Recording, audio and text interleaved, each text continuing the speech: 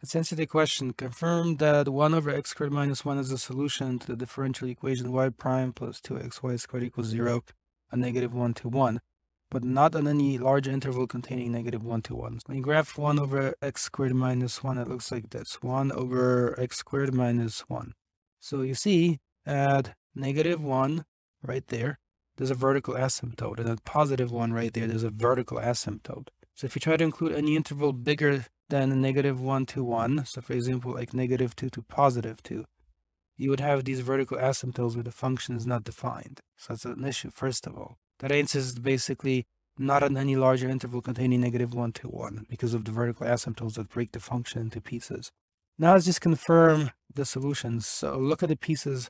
You need y prime. So you're going to differentiate, in other words, 1 over x squared minus 1.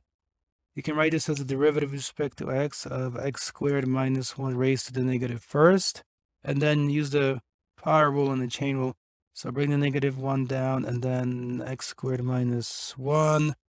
Up there, do negative 1 minus 1, which is negative 2, and multiply by the derivative of that x squared minus 1 on the inside. And clean this up a little bit, so it's going to be negative 1 over, let's see, x squared minus 1 quantity to the positive second in the denominator now. And the derivative of x squared minus 1 is just 2x. So lastly, you could clean this up as negative 2x hanging over that x squared minus 1 and this whole thing here squared this way. So that's the derivative. Take a look then at the next stage. We also need y squared. So y squared would look like this. 1 over x squared minus 1, this whole thing squared.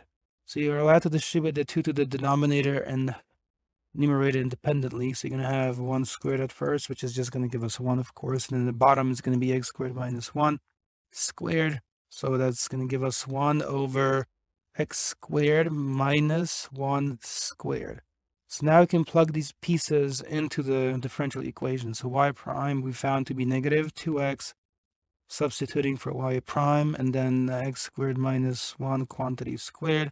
And then you're going to, let's see, add to it 2x multiplied by the square of y, which would be 1 over this expression right here. So let's be careful of x squared minus 1, that quantity squared. And we're checking, right, does this equal to 0?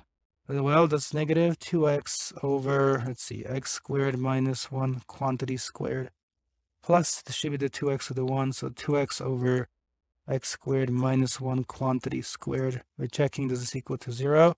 Oops. Well, negative 2x plus 2x there, that would give you a 0. And then in the bottoms are the same. You would have x squared minus 1 squared. But of course, 0 divided by whatever here is 0, and 0 does equal to 0, so it's true. In other words, 1 over x squared minus 1 solves the differential equation. However, if you try to do it over anything larger than negative 1 to positive 1, then you'd be including these vertical asymptotes where the function is not defined, and it doesn't work. Leave a like.